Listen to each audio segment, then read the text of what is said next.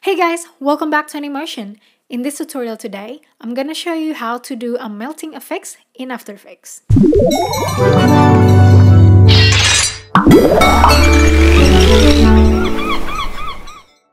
So I have my scene here, I have my text, and I have this precomp background, which is just this background. So if we go inside this precomp background, I'm just gonna show you real quick.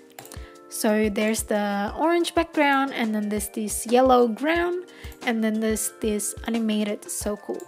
And you can download this project file, which includes this precomp background, and I've put the link in the description below. Now let's go back to the main comp. And the first thing you want to do is you want to separate the letters. In order to do that, just right click on your text and then go to create shapes from text. And then I'm gonna duplicate this 3 times so that it creates 4 layers. And I'm gonna name this one by one by each of the letters.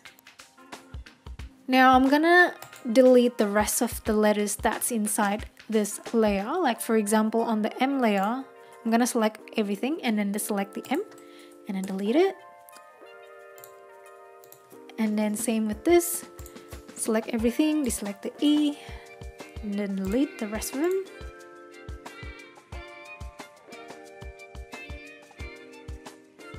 So that they all now in its separate layer. I have this plugin called Motion Tools, which I grabbed from Motion Design School, and they have this tool where you can just move your anchor point. So I'm gonna select this top bit so that the anchor point goes on top of each letters. Now I want to animate the position and rotation. So hit P and R on all of the letters and then create a keyframe and then move to 1 second somewhere there and then create another keyframe. Now we want to bring all of the letters down, maybe somewhere there, and then just animate the end rotation however you want it. Maybe something like that, something like that. Maybe bring the L even lower. And I'm gonna select everything and hit F9 to ease it. Let's have a look. I'm actually gonna edit this easy ease on Graph Editor. So I'm gonna select all of the end keyframes and just drag that handle all the way to the left so that it kind of like slows down at the end. Alright, I feel that that's a bit too fast, so I'm gonna select the end keyframe and just kind of like drag it a bit longer. Yeah, that feels better. Now we want to create a matte layer.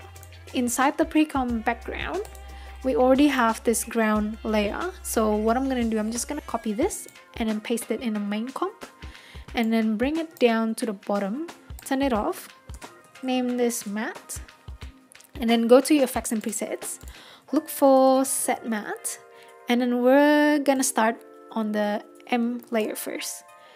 Now we want to set the take matte from layer matte, which is in this case layer 7. If you drag your playhead along, as you can see, it kind of like cuts there because that's where the matte is. And what you want to do is to just invert the matte so that it just kind of like cut when the text goes down. Now I want to copy this and paste it to the rest of the letters as well.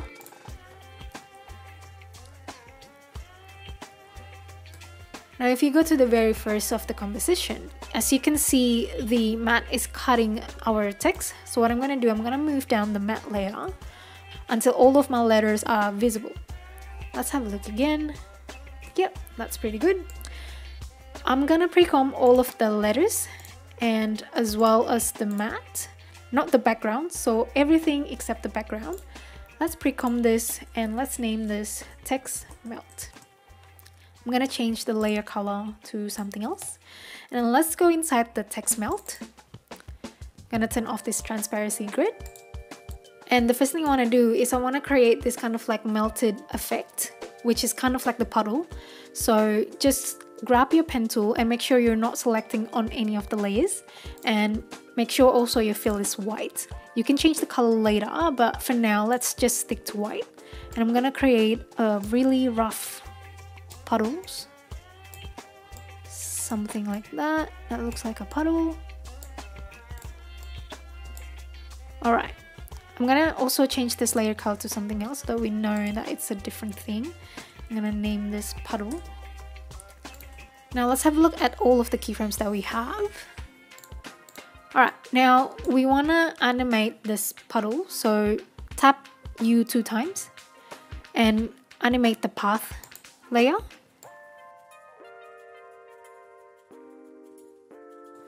Now we want to start the puddle to be like really thin.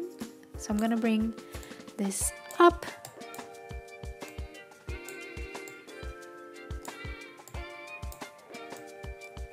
And then at the end keyframe, it's gonna be kind of like leaking. Kind of like that. I'm gonna easy ease this. I'm gonna go to the graph editor again.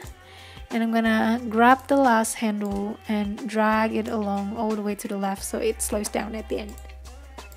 Now I want to offset the letters actually, so I'm just gonna grab the ELT and I'm just gonna move it 2 or 3 frames. It's really up to you on how you want to do this. Just a little bit offsetting, and then make sure that the first keyframe of the puddle only starts on M. So what I meant is just scale that down and just cover the M, because the M is gonna be the one that melts first. Now let's have a look again. Yeah, that's looking much better. Now you want to create an adjustment layer. So new adjustment layer and just type in melting effect. And then look for Gaussian blur. Now let's create a keyframe on the blurriness on the very first frame. On the 2-second, we create another keyframe. And this is gonna be like really up to you, but I'm gonna put, oh, maybe that's a bit too much. Maybe put 100. Next thing is to put levels on the adjustment layer. And then you wanna make sure to change the channel to alpha. What you want to do is to drag this start and end pointers all the way to the middle, or like close to each other, just so that it's really contrasted like that. Well, let's have a look. Yeah, it looks like it's melting. I want you to select all of the layers and hit U so that we see all of the keyframes. And because at the moment it starts to melt straight away, but what I want to do, I want to have like a little bit of pause at the start so that it doesn't melt straight away. So maybe like around 13 frames. Grab all of the keyframes and move that to start around there. Another thing I want to do is to also cut this adjustment layer where the first keyframe is. So in order to do that, just hold Alt and open square bracket. Actually, I want to do the same with the puddle. And as you can see, like with the puddle, it just kind of like appears like that out of nowhere. So I'm gonna adjust the puddle a little bit.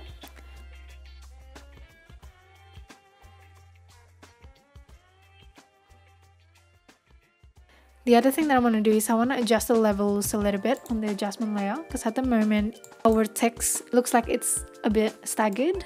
So I'm just gonna adjust that away from each other a little bit, and now it looks a bit better. Let's go back to the main comp. I think the only thing is that at the end you can see that the puddle is a bit fuzzy. So let me see if I can fix that. I think all you need to do is just to adjust this level again. It's kind of like you have to play around with it to get the look that you want. So it's not too staggered, but also it's not too blurry.